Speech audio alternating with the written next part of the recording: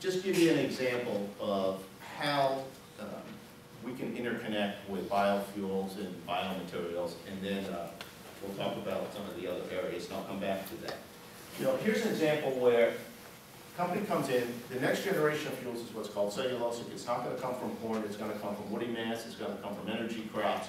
So a company makes that, develops the crude ethanol. They could use one of our refineries to produce that. The power comes from our power plant there that powers that, and then the effluent from that goes to our industrial wastewater treatment. It really is a beautiful, synergistic way to operate. And then, oh, by the way, we have rail. People ask us if we have rail.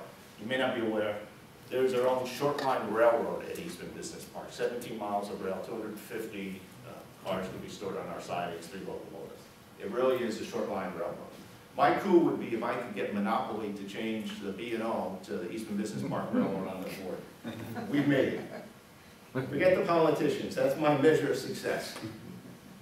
Okay, but it doesn't just end there, that in addition to putting one of these factories on there, they're going to create a whole bunch of biomass. What do you do with that? Well, the advantage of a coal-fired plant is we'll probably keep one boiler on solid fuel, the rest of it will be converted to natural gas. We can then utilize that biomass as a renewable energy feedstock to the boiler to create steam and electricity. Most of these plants also generate some level of biogas that can go into there. And then last but not least, you know, all these facilities produce a fair amount of carbon dioxide, and we produce millions of pounds of carbon dioxide as emission. We are working with 2 different companies to take that carbon dioxide. One will use it as food for algae, and then the output from the algae is biodiesel or biojet fuel. Another company has proprietary technology that can convert the carbon dioxide through a chemical process into biofuels like isobutanol. So we are working with all those companies, but it just speaks about how this park is integrated. And this is one of the things that makes it one of the unique facilities in the country, that we have all these supporting components and manufacturing capabilities to do that. And the same thing is true, and I'm going to skip this because we're just running out of time. From New Jersey to Rochester's take advantage of our roll-to-roll handling capability and our material deposition and our scientists here. You know, companies do not come here because they like Kodak's name. They come here because there is a business value to them that is unique and they can't get it somewhere else. Because let's be honest, I know many of you probably watch some TV and you see New York State is open for business. How many of you absolutely believe New York State is open for business and has a business-friendly climate? You're the consultants. Right? It should say paid political on the bottom. When they stop charging on the thruway, that will be the sign. Mine is when there's the EBP railroad on the outlook. But we're working on the next generation of solar cells done in the roll-to-roll method. We're working on fuel cells, and then we're working on, you'd never guessed this coming out of Kodak. We're working on the next means of artificial skin that could come out of this facility. It's a technology we have that you can coat it onto a substrate and then peel it off, and you've got artificial skin that could be used. So when you think of functional printing and some of the capabilities that we have, the next generation of products, you can see how we can repurpose this part. Any thoughts about partnering with Corning with their new Gorilla Glass? Yes, that's all I'll say. You know, I will say the tentacles from Eastman Business Park and Kodak reach very far and broad, and particularly to our universities within New York State and other companies like Corning and Cornell and University of Rochester, Clarkson, RIT, Alfred. What are the sizes of facilities that you have? See, if someone starts very small and it's a small thing, large estate?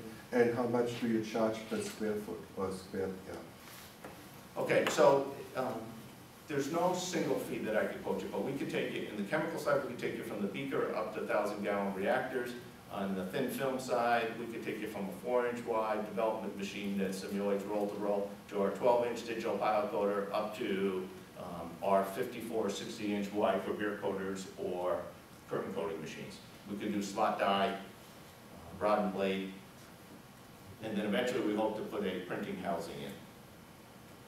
How do you find out about that? The best way is to go to the Eastman Business Park website, which is eastmanbusinesspark.com. Eastman Business Park is all one word. And I'll leave you, Mike, with some of my business cards. I'll put them on the table over here. You can also contact me directly.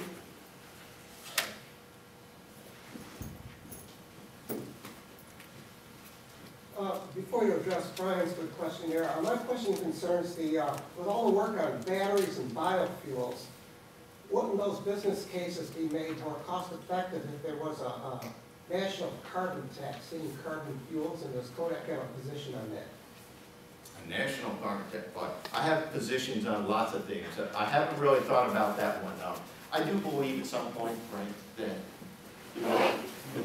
this country, this planet only has so much carbon. Most of it's in the ground in the form of oil or in our biomass, right? And what we're doing is taking it all out of solid carbon, burning it, producing it in the air, CO2 that comes out of the air, right? And it's absorbed by our living plants, converted. We have to do something. We have to do something to push renewable fuels. And right now, for the most part, they're not very economical with the exception of ethanol. That's about the only one, but it has federal subsidies. So yes, I think there has to be some way to drive us to a comprehensive one. And the problem with any type of carbon tax, you need Congress to act in a mutually agreeable and consentful fashion. Right. That's not happening. We can debate that. Just had to ask this question, and I don't know Please do. connectivity, but Sweetwater is doing some pretty interesting things in developing alternative fuels. And is there any linkage there? I mean, are you in the same sphere? So not only are we in the same sphere, if you listen to Eyes on the Future Radio at 10 a.m. Saturday morning at 1180, I'll be doing a show talking about biomaterials, and Arun's Chasonis, the CEO of Sweetwater, will be calling in at 10:30 to talk about his relationship with Eastman Business Park. That's it? That's all you'll say? Well, you know, I don't want to steal his thunder. Okay. But Yes, we are very involved with Sweetwater and other regional companies who are utilizing the park to produce their bio-based material. Does Eastman Business Park have any arrangement with the state or the national government, I'm not sure how these things work, for a tax advantage for locating that facility? Some sort of high-tech innovation center that is tax advantage for the next number of years, or arrangements like that. And if not, is that because those sort of programs don't apply, or what's the context for that sort of arrangement, which I think would be very enticing for potential clients? There was a program called Empire Zones, which was just that, and Eastman Business Park was part of that Empire Zone. But those programs have sunsetted in the state, and so they've replaced them with something called Excelsior tax credits, which are fully refundable tax credits. So for a new company coming in, we work with them with Empire State Development. So they will get tax credits, they will get sales tax exemptions, and some others from the county through COMIDA, County of Monroe Industrial Development Agency. So we work with each company coming in to give them a comprehensive package that makes it attractive to be in New York State and in Eastman Business Park. And I think it's important to note, for those of you that may be aware, and Brian, you talked about the Finger Lakes Economic Development Council meeting on May 3rd. There's 14 work groups. One of those work groups is Eastman Business Park, and I chair that. And the reason being is Eastman Business Park for the third year is the #1 regions, the #1 economic development priority for the region. And so we get a lot of attention, and we actually have a shortcut to the highest levels in New York State and Empire State Development to try and get some incentives for these companies. Now let me just connect all this. So what is the role for the Rochester Consulting Network? A lot of these companies, and there's now, if you will, 10 startups of the 40 companies that we have on site, and they can't do it all. They certainly can. And so they need, consultants that can help them, whether it's applying for a federal grant. And if some of you have expertise in grant writing, but they also have technology gaps.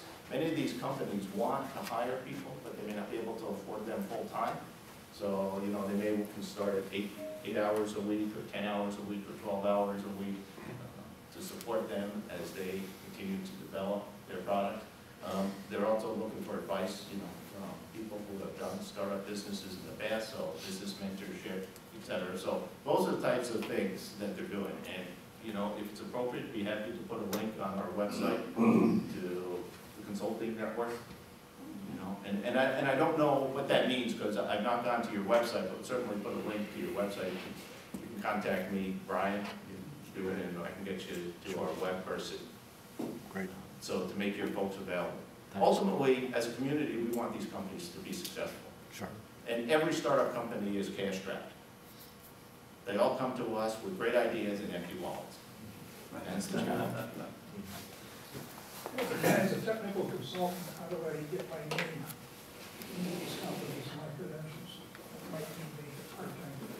So again, the more people I know, and if I have a need, so they come to me sometimes and say, we know somebody who has this expertise.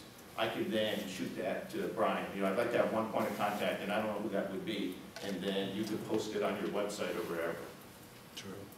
That would be how I would handle it, I would suggest. Where do you see the long-term, what do you think this is going to look like in 15 years, and what do you think Kodak's, assuming they come out of bankruptcy successfully, Kodak's role in the Eastman Business Park 15 years? That is a great segue to the grand finale here.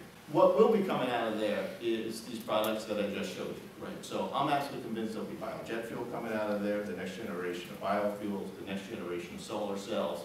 Not only will we have touch panel sensors, but I think the next generation display. We're working with the group called Homatech, Photonics and Optics Manufacturing, will be coming out of the park.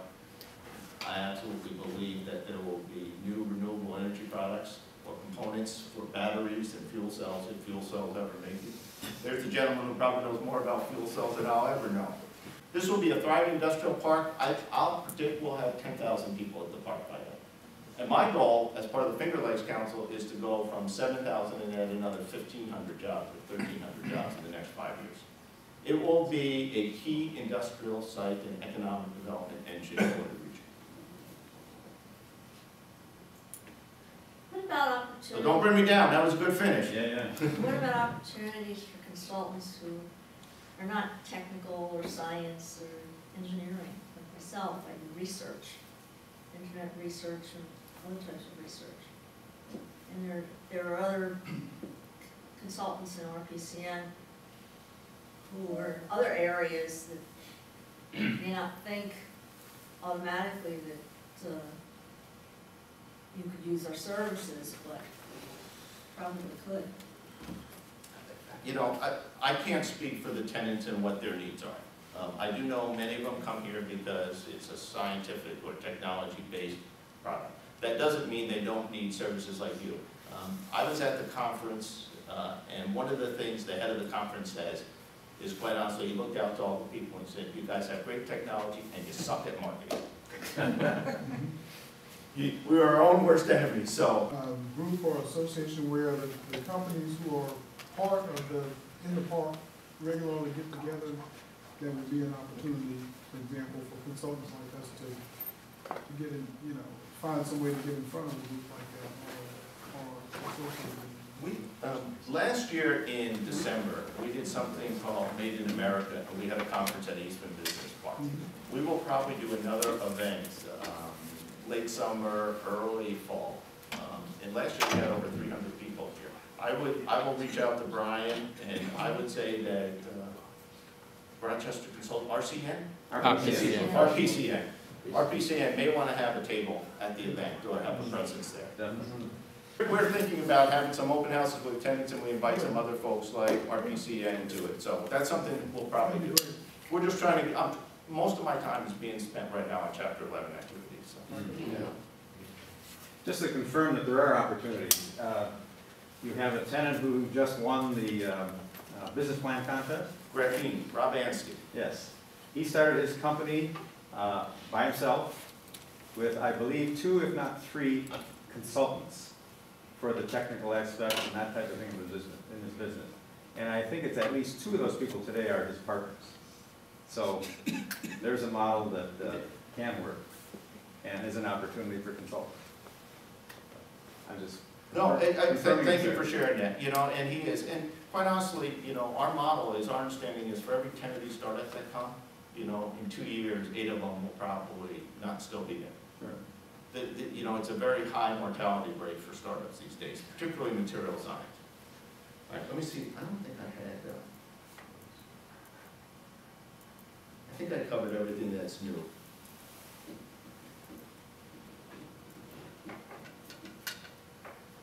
That's it. I want to be sensitive to the time, so. And first, I appreciate the questions, I appreciate all the comments, feedback is a gift. I do believe that, so I hear you, you know, and I understand, but there are, you know, let me just leave it at that, I appreciate all the comments. Sure. So thank you very much. Sure, thank you.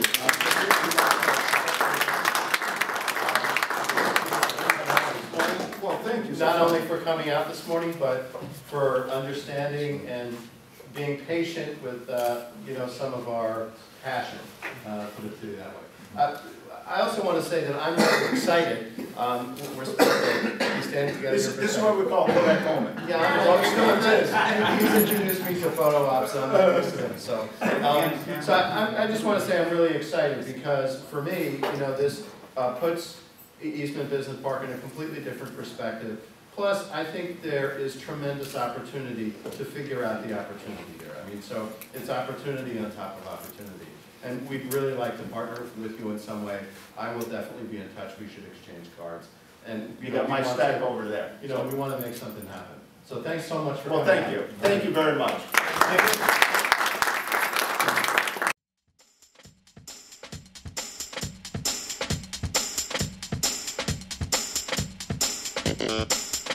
you.